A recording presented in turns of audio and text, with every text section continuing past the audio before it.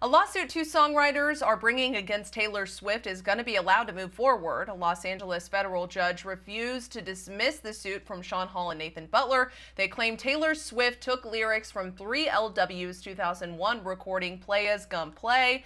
The 3LW song includes lyrics that sound very similar to Taylor Swift's Shake It Off song. I'm not going to sing it for you, but you can kind of hear the resemblance when I just say the name of the song.